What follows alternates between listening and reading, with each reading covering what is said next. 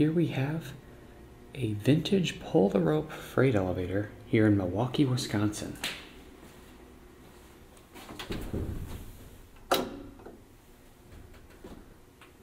We're going to check this thing out and take it for a ride.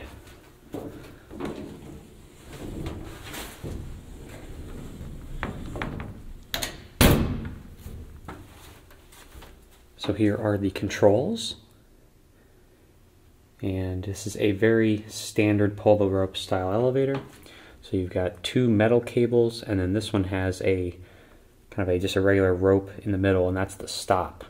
So the way you operate it is you pull down on this right rope to go up, and then you pull down on the left rope to go down. Now this device down here is what stops the elevator. So as you can see here, there is an object attached to the rope, and that is part of the mechanism that stops it. And if you look down below, there's another one. This ring here in the middle is used to open and close the diameter of this ring here. And what that allows is for the elevator to catch on these pieces here, which I will demonstrate. So with that, let's go ahead and take a ride on this neat elevator. We'll start by going down, and in order to do that, we need to disengage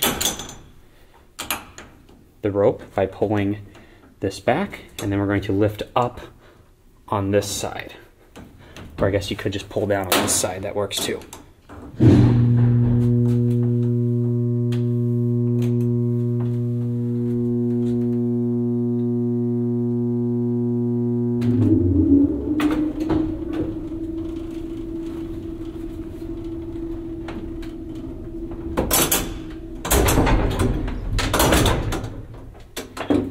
In this case, I switched the lever back because this thing would fly down and then send me back up. So now we're going to take a ride up. So let's disengage this and then pull down on this side.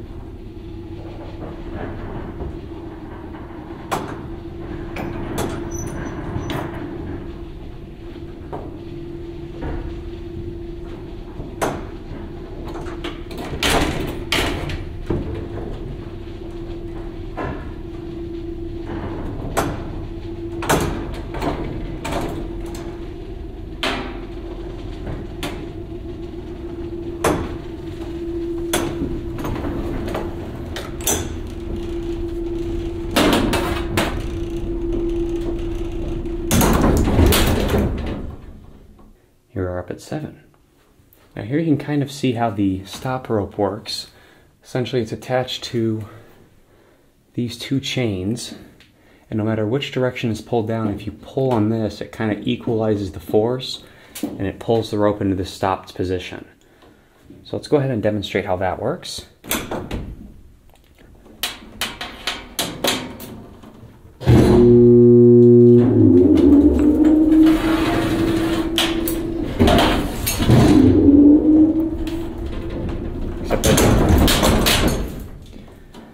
Now this one didn't seem to work as intended. Kind of just swapped the direction, but that's what it's supposed to be used for.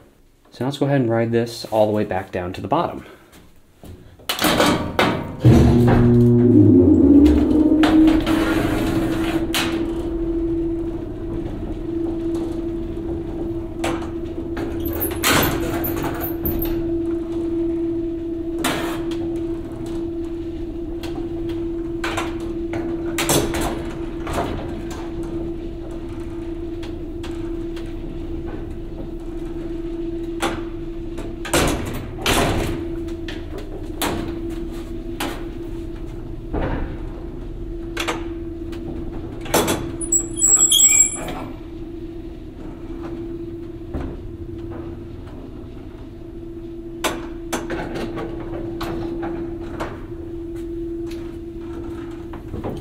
go ahead and demonstrate an intermediate floor.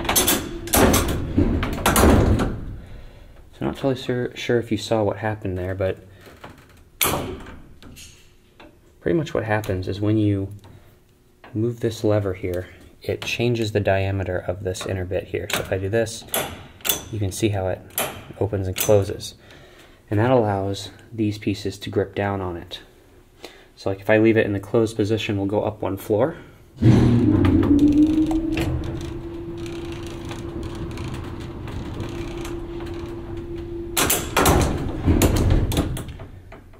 And then likewise in the down direction, it would do the same thing on that bottom one.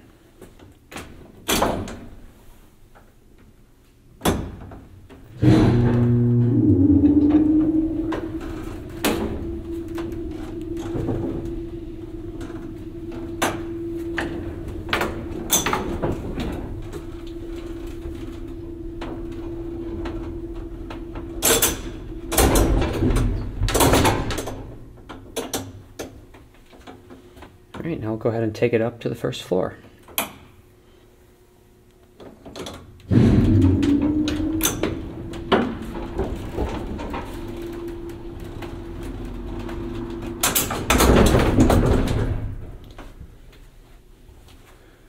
Very cool elevator. Let's see if we can see what brand it is. I cannot tell if there's a data tag up there or not. Either way, this is still a really neat elevator, and hopefully this little explanation of how this works kind of enlightens you and shows you how a polar rope elevator works. So with that, that's it.